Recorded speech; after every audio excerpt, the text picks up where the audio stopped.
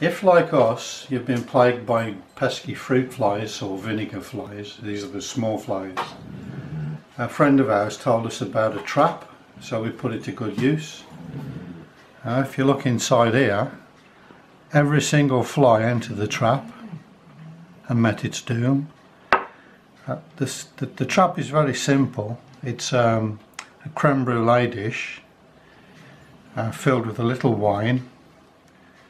So if you got any dregs of wine, add a little bit of beer, and most importantly, we add 1 drop of fairy liquid or washing liquid, and this can be any liquid. So what this does is it takes away the surface tension, so the fly can't sit on the water, it gets drawn straight in and drowns. So the trap is very simple. We slide it inside a bag, and you can use any bag for this. Excuse me, dog in the background snoring.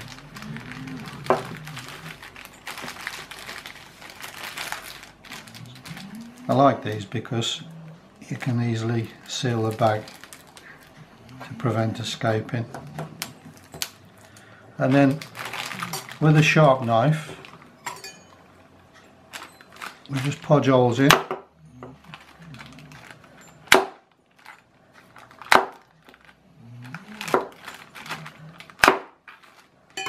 So you can see the holes. This enables the flies to get inside the bag, the small flies, and land in the drink. Happy death.